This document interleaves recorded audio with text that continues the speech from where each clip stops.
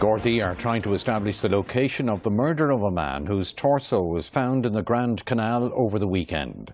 Detectives have yet to identify the victim, but believe he may have been in his 20s.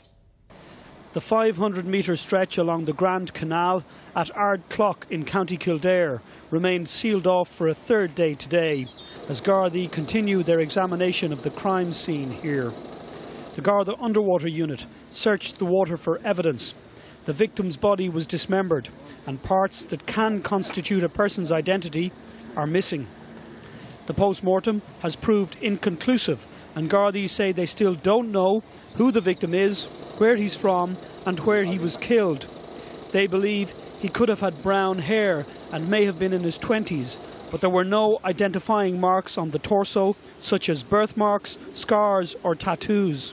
The local curate has said the community are experiencing a sense of hurt and bewilderment and have been remembering the victim and his family in their prayers.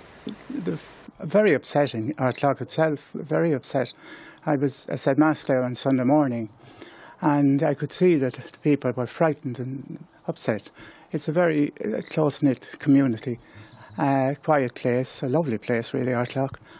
And it was almost as if they all felt as if it had happened to them.